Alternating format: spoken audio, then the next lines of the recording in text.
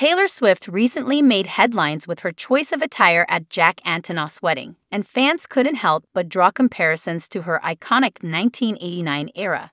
The pop sensation donned a stunning blue dress, which instantly evoked memories of her hit album's aesthetics. Swift, who has been known for her keen sense of style, arrived at the wedding looking radiant in a sky blue gown that featured delicate lace detailing. The dress was a nod to her signature vintage-inspired look from the 1989 era, which had captivated fans with its classic charm.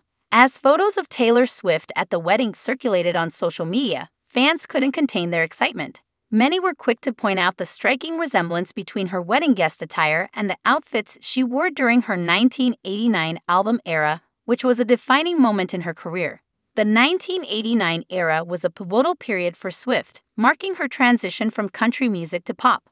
The album's retro-inspired fashion and catchy songs like Shake It Off and Blank Space catapulted her to international stardom. While Swift attended the wedding as a guest, her fashion choice stirred nostalgia among her fans and sparked conversations about the possibility of new music in the same vein as 1989. Swift is known for leaving subtle hints and clues about her upcoming projects, and her outfit choice had fans speculating about what could be next in her musical journey. In the world of entertainment and fashion, Taylor Swift's every move garners attention, and her choice of a 1989-inspired dress for Jack Antonoff's wedding has only fueled anticipation for what's to come from the talented artist. Fans can't wait to see what surprises she has in store for them next.